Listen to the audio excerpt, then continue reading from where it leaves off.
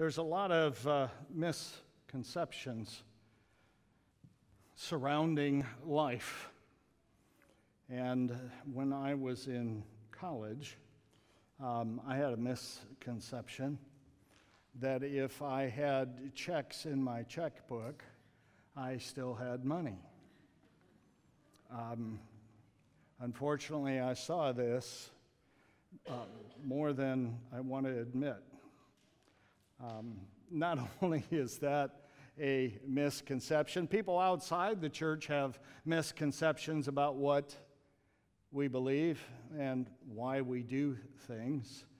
So that's one that we get to deal with, but that's on the tail end of this message rather than the front. And there's a lot of misconceptions about God, quite frankly. There's a number of people that see him as a nice and smiling grandpa who wants to give you just absolutely everything.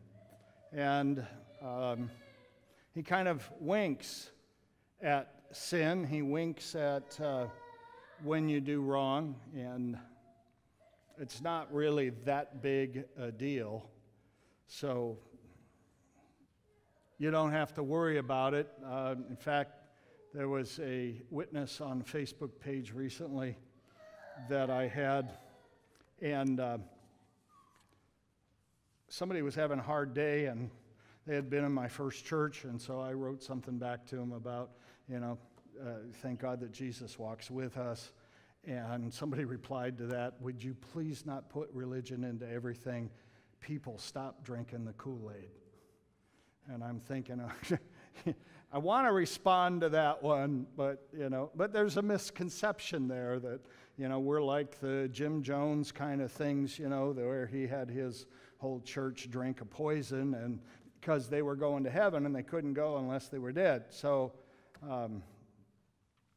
that was a number of years ago, and thank God nobody's doing that again. But people have this misconception about what's going on with church. And then we've got this problem. Jesus is speaking in our text, and he uses a word that we as Lutheran Christians don't like. In fact, we really struggle with it. If you love me, you will obey what I command. And he doesn't say it just once. Verse 21, that was verse 15. Verse 21, whoever has my commands and obeys them, oh, Jesus, you did it again. And then it gets worse. He says, that's the one who loves me. You mean if I just go to church and I just, wander back out and live my life however I want to and don't let my faith influence how I live my life, then I don't really love Jesus? You want to argue with him? So there must be something that we've got to have to kind of back up and re-understand some of these things. Both of those verses have to do with obedience. And our problem with obedience is too often we think it's like this. Sit, stay, don't do nothing. Oh, come on, that's funny. Goodness. And we think about, obedience as well, we got to go to training, we got to do stuff we don't like, and, all of this kind of jump through hoops and do the challenge courses and all the other trainings that they put dogs through. And then you notice the verse in Hebrews that said Jesus was obedient to his Father to death, even death on the cross. And you got to say obedience must mean something different. Now, if we're to be Christ followers, I had a professor at the seminary who used to call us Christians, not Christians. Of course, he was from Australia, so everything he said was kind of interesting. But he called us Christians, followers of Christ. He was emphasizing to be like Jesus, to be a follower. What does that mean? Oh, wait, that's a Lutheran question. What does this mean? Yes, we give thanks for grace. But what does it mean to be like and have a life of response to his command? Well, let's clear up a couple of things here first, because we swim in a society that doesn't like a number of words and also assumes the understanding of other ones. So let's start with that. Everybody understands what faith means. We never question it. We never define it. We always assume everybody knows faith. And that was the problem for the Church of the Reformation. We are in 2017. In 1517, Martin Luther began to discuss these things. He nailed 95 theses to the door. And so at the time of the Reformation, that church understood faith as referring to knowledge. And quite frankly, in the United States of America today, we are really fascinated with how we think. We're enamored with that. From their point of view and our society's point of view, knowing Jesus, historical knowledge of what he did for sinful humanity would be important. And so faith could never be alone, even though Lutheran Christians say it is what? Faith alone that saves. No, they said it's faith and knowledge that saves. You got to know what you believe. So it's faith and, not faith only. So therefore, faith has to be accompanied by a work. Unfortunately, that is the society we swim in. Many view faith as mere knowledge, and so they deny baptism. They deny the work of the Holy Spirit to create faith, no matter what the age, because God isn't impressed with our smarts. He doesn't need us. He doesn't need us to think. He alone saves. All of salvation is from God, just like everything that we are and have is from God. He created it. This all starts in the heart and the mind of God, not humans. And it's a little humbling to understand that. So, a lot of our brothers and sisters in Christ will deny baptism to young kids because they're not cognizant yet. And since the infant isn't old enough to know what Jesus has done, they couldn't possibly have faith. However, the flip side of that coin is that you and I should have childlike faith. We should have faith that what? Doesn't question when God throws you up in the air, so to speak, and is he going to catch you? Like we do with little children. Childlike faith is equated with being blissfully ignorant about the church's teachings. Don't need to know those if Jesus died for me.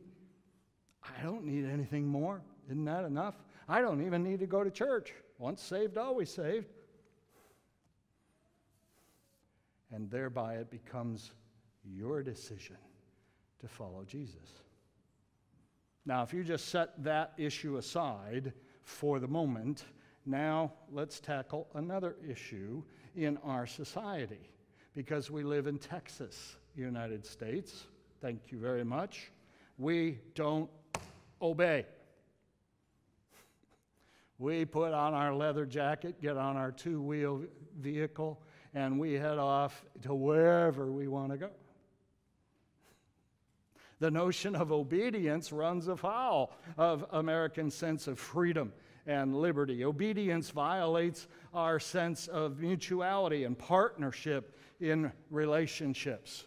That's why obey is so many brides and grooms take that word out of the vows because they don't understand what it means.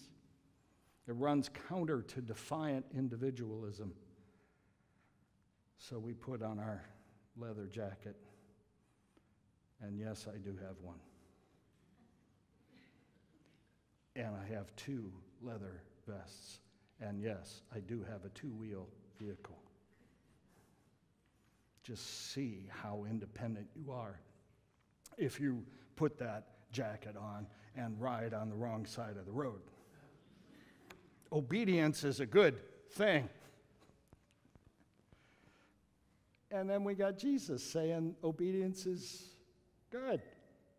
It's God's will for us. It's how he intends a life for us. And it must be, therefore, more than obedience to laws. Is it a life that is filled with the memories of what God has done to bring us together? His work, not our work, his sending of his Son, his grace that is extended to us. It's marked by our reciting, yes, of God's laws and using them, a third use of the law, guidelines now. Because now we know how God thinks.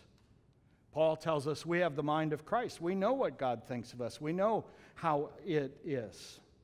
It's God's work. In John chapter 6, Jesus said, "This is the work of God, that you believe in him who he has sent." Oh, and that's a gift of the Holy Spirit. The miracle of faith is God's work. And that's why we as Lutheran Christians say this: I believe that I cannot by my own reason or strength believe in Jesus Christ or come to him. But the Holy Spirit has called me by the gospel, enlightened me with his gifts, sanctified and kept me in the true faith. It is all God in terms of salvation. And because of what he did, we follow in his footsteps, because we begin to see, yes, this is the best possible way to live. So what does that look like? What does that feel like? How do we think if we're a follower of Jesus? Everybody's different. We heard about the graduates up here and how different their lives are going to be. We start with that mind of Christ, 1 Corinthians 2:16. If we have the mind of Christ, then how would Christ think? Especially about that yahoo who cut me off at the last traffic light to sit in front of me in my lane when I should have been first. Now, some of you are smiling because you know what that means. We all want to win the stoplight war. Isn't it? Don't we? I mean, oh, man, and it was a truck. I can't even see around it. I should get a bigger car. You know? But am I thinking like Jesus? Would Jesus be asking his Father to bless that truck driver? Do you think like Jesus when you drive past a friend's house? You pray for them? You know, this all started, by the way, for me on the road. You know, when somebody did that kind of thing, you know, and kind of cut me off, or like the guy this morning. I'm going 70 miles an hour on the Chisholm Trail Parkway, and this guy is passing me like I'm in reverse. God bless them, because they obviously need it. I mean, sometimes these prayers start out with gritted teeth, but after a while, when you keep doing it, when it becomes a habit, when you start to think like Jesus, then those prayers, your teeth kind of unclench. And it becomes easier time after time. And then you say, okay, Holy Spirit, now What do I do? How do I handle this situation? How can I be a blessing?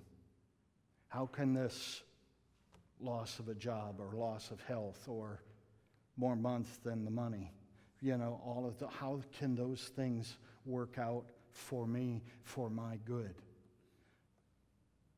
Oh, wait a minute. There's a love that's involved here. And if you think of families, and you think why families do certain things together, and they set a pattern for each other, and the children learn from the parents and learn from the grandparents. This is what we do in this family. This is how we show love to each other. This is how we care for each other. Then it no longer becomes a command. It becomes what the family does. And you've got an earthly family, and so you can understand that. But you also have a heavenly family. You are children of the Heavenly Father. And this is what his family does in caring for one another. So we follow the commands, not because they're commands, but because they are the pattern of our older brother, Jesus Christ, who loves us enough that he went to the cross and he says, "Follow me." To him be the glory. Amen.